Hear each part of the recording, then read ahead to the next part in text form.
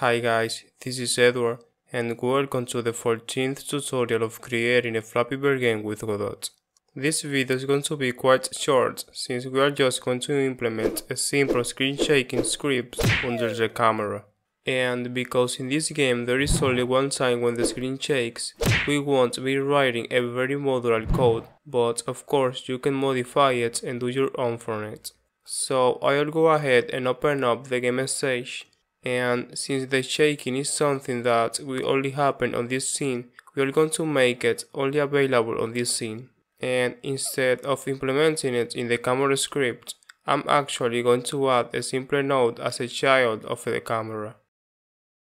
I'll name it Shaker and add a built-in script, which I'll name Shaker as well. And I'll remove all the comments. I'm going to create two constants that we'll use on this script. One named duration, which is how long the shaking is going to last, and I'll set it equals to 0.18, and the other constant is magnitude, for how strong the shaking will be, and I'll set it to 3. What this represents is how much the camera is going to randomly move on both axes. In this case, it will be 3 pixels up or down, and left or right. I'll declare a variable named time to keep track of how much time it has been since the shaking started, and I'll set it equals to 0. And last but not least, we need a camera node. So let's declare a variable already named camera equals to getParent. So just as we have done a few times before, I'll create a function with a game loop within, pretty much similar to coroutines in Unity, that will take care of pretty much everything. So let's create a function named shake.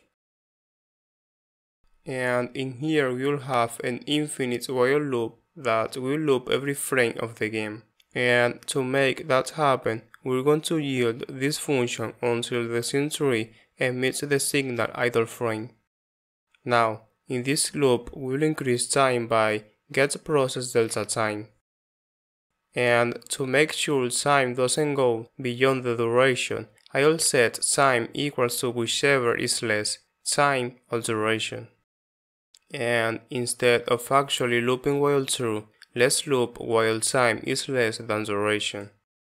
And this right here is pretty much all we need to do to loop for a certain amount of time. And to make the camera shake, we're going to use the camera's offset. So I'll create a variable named offset equal to a vector 2 and set the camera's offset to that variable. But just before applying it, we're going to obviously change a few things. We're going to set offset.x equals to a random number from -magnitude to magnitude. And the same for the y-axis. And this should pretty much do it. Now we just have to call the shake function at the right moment, which is when the bird gets hit. So in ready, we'll look for the bird using utils.getMainNode.getNodeBird. And if we found it from the bird, we'll connect the signal state changed to the self node to the function onBirdStateChanged, which I'll create down here with the bird as a parameter. And in here we will ask if bird.getState is equals to bird.stateHit, or if bird.getState is equals to bird.stateGrounded. And if that statement is true, we will call the function shake. Let's give it a shot.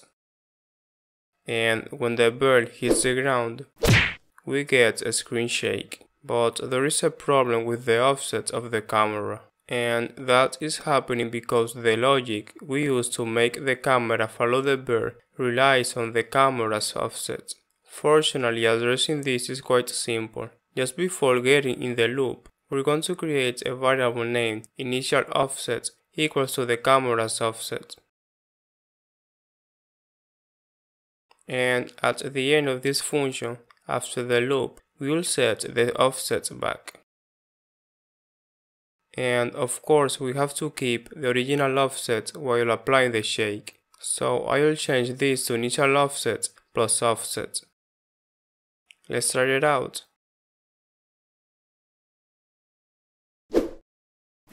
And there we have it. And if I hit a pipe, it shakes. But you can see that it doesn't shake when it then hits the ground. And even though this is what needs to happen on the game, it's not quite what we have in code. And this is because the timer never gets back to 0 once the loop is over. So down here I will set time equals to 0. Let's try it again.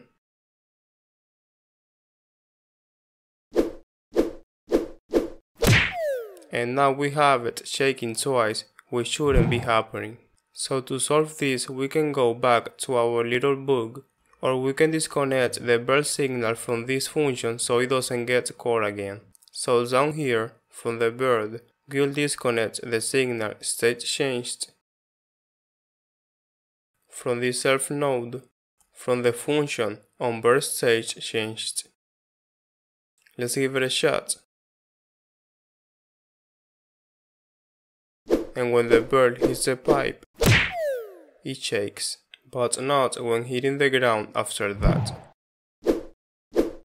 Well guys, that's gonna be it for this video. Hope you guys enjoy it, and as always thanks to all my patrons. And until next time, see you later.